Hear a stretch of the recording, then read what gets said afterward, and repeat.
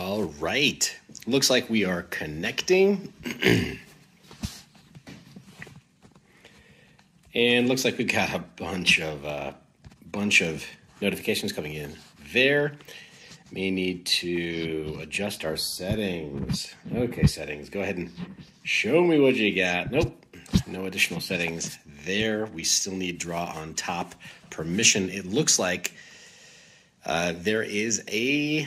Hey, we got 2 audience members in right now, guys. This is a little bit of a test, so I'll understand if we don't have a whole lot of people coming in. Welcome. Do say hello in the chat, guys. I'm going to stop pacing so much and try to sit, so this is a little bit easier to watch after we do the replay. Guys, thanks for sharing this video and making sure that others are aware of it as well. I know that there's a bit of a infinite loop there, but let's take a look at this. Today, guys, first off, markets look rough. Looking at this side view here, markets look really rough. Let's take a look at some applications, though. The question is, right, the main question is, how do we make sure that we have the ability to work with applications that we need, right? Work with the applications that we need on Google. With a DeGoogled phone, like the Mind Your Biz phone. I'm using one right now, and you might be wondering, like, how in the world are you streaming to YouTube from a DeGoogled device? Well, there are several applications that don't really require you to run the Google Play services or to run them from your Google account logged in, giving them all of the metadata about yourself. Now, I realize I've got an infinite loop over there on the side. What I want to do is share my screen with you to show you a couple of applications that I use to make this much simpler. But again, say hello in the chat, guys. Do make sure that you're saying hello. I see Kevin Hawthorne from Lakeland, Florida. Thank you for being here with us live. Definitely appreciate that. Let me go back to my editor, readjust the size of this video so that hopefully you'll be able to see my screen in a much easier way. All right, so I should be out of the way there. Now, we see from a desktop, a couple of applications. First is GApps. Gosh, what the heck is it called? It's called GApps Browser. This is an open source application that's basically a sandbox. It's like a custom browser that's just for sandboxing Google applications. That's it. And it works for Google Maps, works for YouTube, works for Gmail, works for Google Docs and Drive, Sheets, everything you can do from within Google Drive, you can do from within this browser. And I know it might sound weird because it's a little less comfortable than using the native application, but here's what it does. It doesn't track every single bit of your usage any more than logging in from a browser does. Further, you can add custom routing for your VPN for this custom browser, the GApps browser, and it'll prevent you from being tracked that much more. All right, I'm in Google Maps right now. You see I'm just kind of like taking a look at the Fort Lauderdale area. Got a couple of areas of interest there, as well as Miami. I need to plan a trip that's coming up really, really soon. But I can also just as easily go to Google Translate. You can see how fast that is. It's as fast as any other browser, really lightweight, and it kind of cuts out all of the additional metadata collection. Here, let's go with just a quick test. I'm going to tell it, let's test this service. All right. And then go ahead and drop that down. Let's test things service. Nope, not let's test things service. Let's test this service. And let's see. Real-time translation, just as you'd expect from Google Translate. In fact, maybe even a little bit faster than the mobile application when you go to the desktop browser version of this application. So going back over to Google Translate, I can also manage my Google accounts here. But I think one of the most important things is that Google Voice is an option. Now, when I go over to Google Voice, let's just make sure that I'm in the right spot. Yep, got a few applications, a few things that are here. Nothing too personal that you see right there, but I've got Google Voice, which allows me to sandbox some of my incoming communications, text messages and phone calls, and screen them. I've been using Google Voice since before it was even acquired by Google, back when it was Ring Central. And so it's kind of a big deal to me to be able to have this application available to me to check these messages, right? And to send sort of like junk SMS messages to Google Voice, but still be able to retrieve those messages from my DeGoogled device without signing into Google and having Google track all of the back end of my phone's operating system. So everything from Gmail to Google Voice to Calendar to Docs, I mean, there's almost nothing that you can't do from within this browser, except one thing. And for me, at least, as a YouTube creator, like right now we are on YouTube, like I'm streaming on YouTube, there's another application called Web Apps, and I've created a custom, there we go, created a custom version of this. Let's see, scroll through here, take a look at my, now I want to show you guys feedback, what I want to do instead, and I apologize for the cough there, guys. What I really want to do is go to my comments. See, I want to be able to look through my comments. This is YouTube Studio, guys. YouTube Studio is the back end that every YouTube content creator uses for getting rid of spam and making sure, oh, no, I went to my subtitles. Let's go to my comments. There we go. So there we go. There's somebody who was commenting on my wallet review for the SecUX V20 and says ASMR Andy. Really, that's funny, right?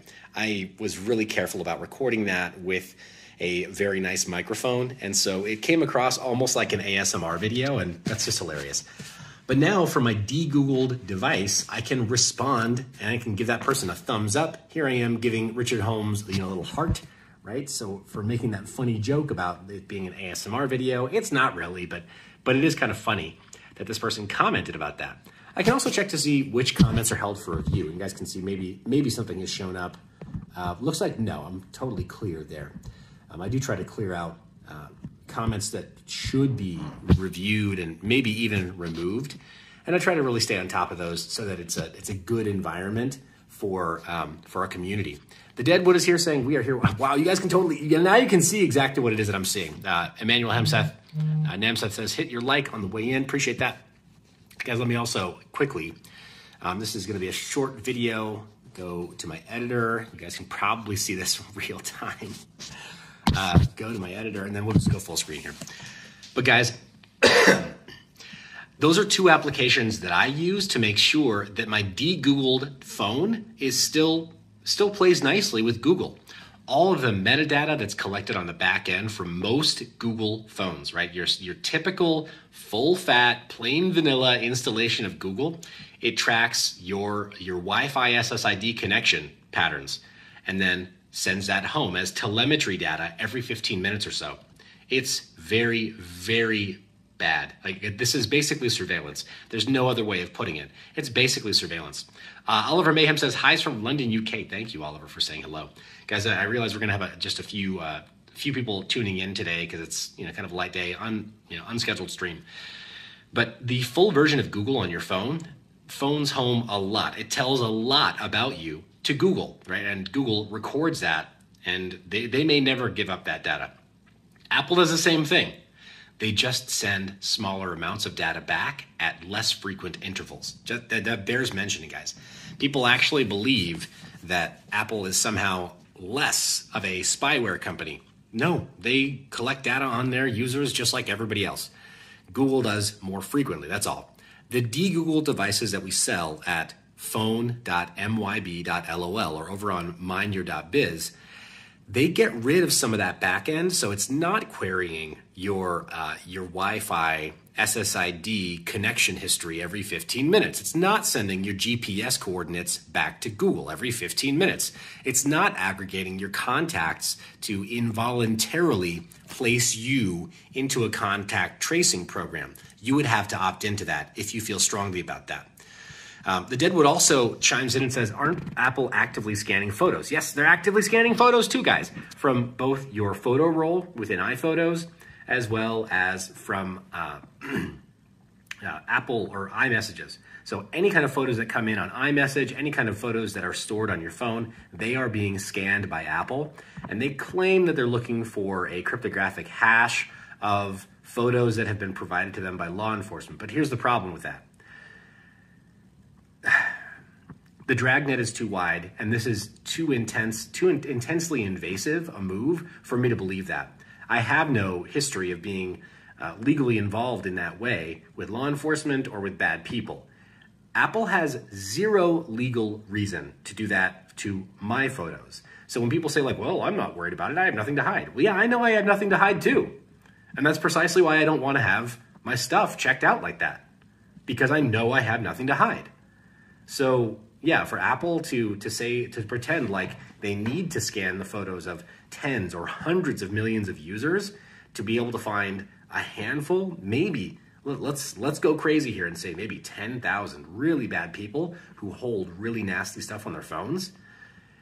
It's just wrong. Anyway, that's a different topic. For right now, though, if you are moving to a DeGoogled phone where you don't have to worry about Apple scanning your photos, and you're moving to a DeGoogled phone where you don't have to worry about Google phoning home to tell Big G, right, the alphabet company, which Wi-Fi access points you've connected to, and what you've been doing, and what your GPS history is, and the specific usage patterns of your data, and who you've been emailing, and who you've been texting, and backups of everything that's been stored locally, right? Like, if you want to get rid of that, you may still need to use Gmail.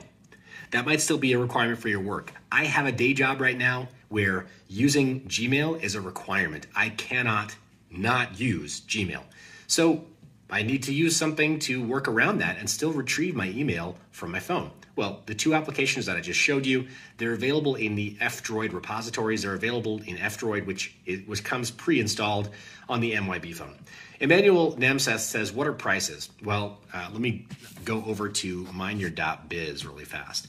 Let me know if you guys have been able to see the screen all right. I am just testing this out. I haven't done mobile broadcasting in a while because of how tricky it can be, right? Like, you guys see me right now. I'm trying to rescale my screen to make sure that works correctly, right? It works as expected. So let's just take a look. Oh my gosh. So many things. All right, so let's go to mineyour.biz. And from the main page, you can see, the link directly to mineyour.biz, a no-eye DeGoogled device. And currently, the new in-box version is $649. I've been told that I need to raise those prices. The renewed version is $449. I've been told that I need to raise those prices because this comes not only with a privacy shield over the screen, but it also comes with a high-speed charger, a phone case, and a Faraday bag. So if you want to put your phone into a Faraday bag to prevent it from emitting any kind of frequencies at all that can be tracked by anything, right? By cell towers or by a wireless access point or anything else, well, it comes with that. So I've been told I need to raise these rates. I probably will be raising these rates very, very soon because it does take me a little bit of time to source these. And to be clear, this is not, I don't have like a warehouse full of these devices. This is a flashing and preparation service. It's not me asserting that I have a warehouse full of these things. So that's why there's a little bit of lead time in sourcing them and then in flashing them, making sure they're in good shape, and then sending them, right? But it's done so, at least domestically, with $5 flat shipping in the lower 48 United States. But yeah, hopefully that helps answer your question there.